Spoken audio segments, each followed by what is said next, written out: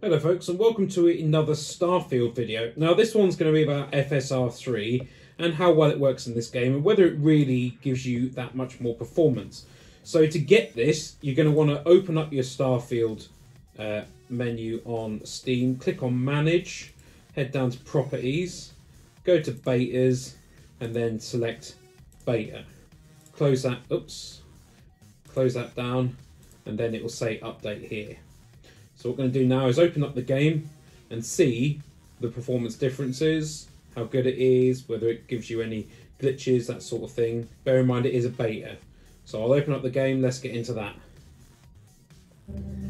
Okay, so traditionally Aquila City is one of the areas that will really hit the frame rate hard. So we're running into the main area here and we're getting 46 FPS here. So I'll show you my current settings so you can see, and this is on RTX 2080. So you can see all my settings here. Most areas run fine with this, and I'm currently using DLSS. So let's tick this over to FSR 3 with frame generation, and let's see what we get then. So everything else stays the same, but we'll now go frame generation and see what we're hitting now. So with frame generation turned on, we're at a lock 60. Oh, this is embarrassing. So I've got the frame rate locked to 60. Right, I'll sort that out and then we'll have a look.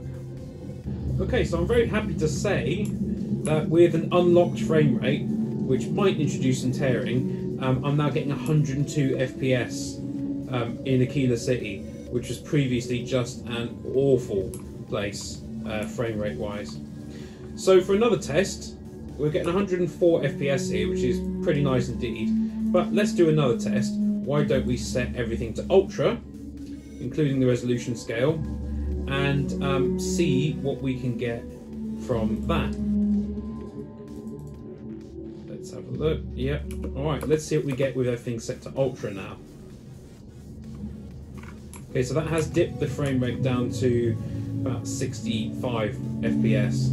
But that is with all settings to Ultra, which I'm not really sure, in all honesty, that you even need, that it even makes that much difference to the image quality. But it's good to know you can play everything on Ultra and actually still get a decent frame rate now. And that is thanks to AMD. So if I turn this back down to what it was, which was about 58%, let's go ahead and see what that does. Okay, so we're getting over 70 FPS now, although we do have a touch of screen tearing. But I've got to say, AMD's FSR 3 really does seem to work. This is, in my experience, the area of the game with the worst performance. And this really does seem to have made the difference here. So let's go ahead. I'll put this settings back to what they were. So yeah, I've had shadow quality medium, indirect lighting was high, reflections medium, put that on high, medium. Most stuff I leave on medium or low, to be honest. I really haven't seen a huge amount of detail difference in having things on those higher settings. Let's put the sharpening up a little bit. I am a fan of some sharpening. I've got to admit, I do like a bit of sharpening. Right, let's come out. So, I mean, it makes maybe a bit of difference to the lighting and stuff, but it's really not worth losing 30 FPS over.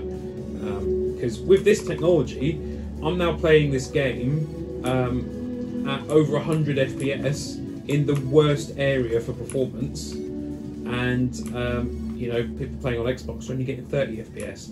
But then it's probably playing at 4K, whereas I'm not playing at 4K. So what we're going to do now is go to another city and just see how great the performance can be in another area. So here we are. I've just landed on Jemison in New Atlantis. And yeah, this technology, gotta say, it's very welcome.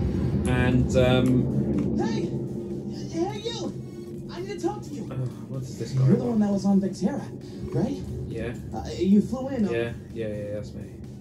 Yeah. I knew it. Yep. Tommy Bitlow. Yeah, I don't normally skip the dialogue, but Oh, this is great. let's see what There's this. credits in it. Everyone knows David, but Nadia's in charge of all the research. She's... Just share what you want then. Just go to the S... Keep it up, Tommy. Okay. So this area didn't ever have really the worst performance, but it is performing pretty nicely. I've got to be honest. AMD, you know, I've always been a bit of an Nvidia fan, but I don't really like the fact that Nvidia have kept their frame generation technology to the RTX 40 series. I really don't think that's necessary. You know, you're talking about graphics cards here that can do. Which one's the worst area for it? I think it might be the commercial district. Or is it? I can't remember. But you're talking about a graphics card here that can do ray tracing, but apparently isn't capable of doing frame generation. I understand that Nvidia obviously want to sell their newest graphics cards and whatnot, but I really don't think that it's necessary for them to do it in that way. So this is also an area that can have some pretty nasty frame rate drops. But let's go back to the map here, and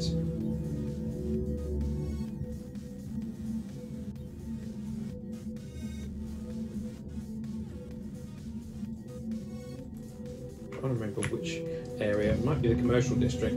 Anyway, one of these areas it could sort of tank the performance a little bit. But performance is absolutely great.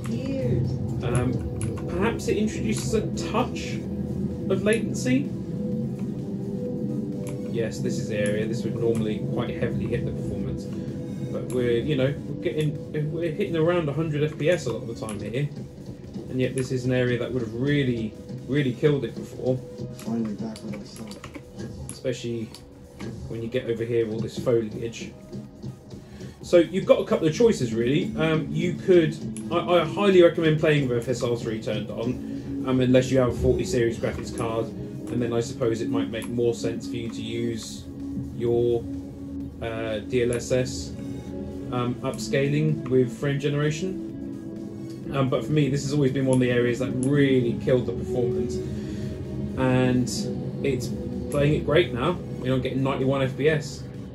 It might be worth maybe going into NVIDIA Profile Inspector and perhaps locking the frame rate at say 80 or 75, because it's unlikely you're going to lock to a really high refresh rate monitor.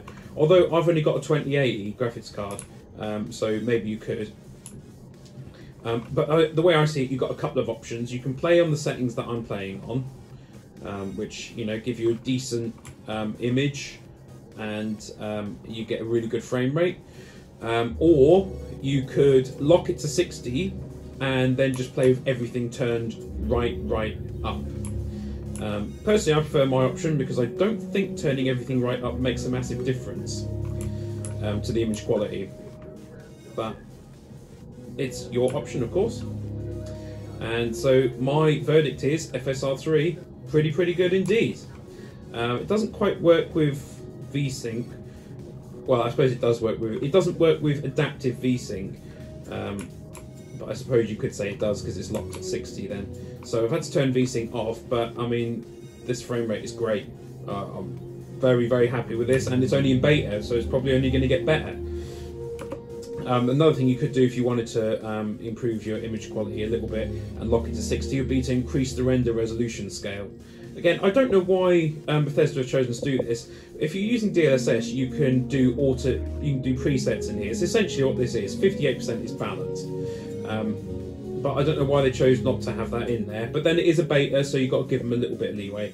I would recommend, if you've got an NVIDIA graphics card, turning on low latency, because FSR 3, being a software solution, does introduce a degree of latency to the process. But overall, this is great, and the higher frame rate is really appreciated. And to be honest with you, I'm not seeing too much ghosting. I mean, obviously I'm not at a Digital Foundry level, you know, they'll get right in there and have a proper look, and I'm sure they'll do a more in-depth video than what I can do. But to be honest with you, I'm not really seeing much ghosting here. I'm not even seeing much tearing, and this is only a 60Hz TV. So I am very, very happy with this. FSR 3, that's a big win in my book. Very impressed, and I'd like to see it included in more games. You know, it's nice to see AMD spreading the love, to be honest. So I hope you've enjoyed this video. If you have, please remember to hit that like button, leave me a comment, subscribe, share this video on social media. That really helps a lot. And if you really like what I do, check out my Patreon as well. Thank you very much for watching, and I hope you have a great day.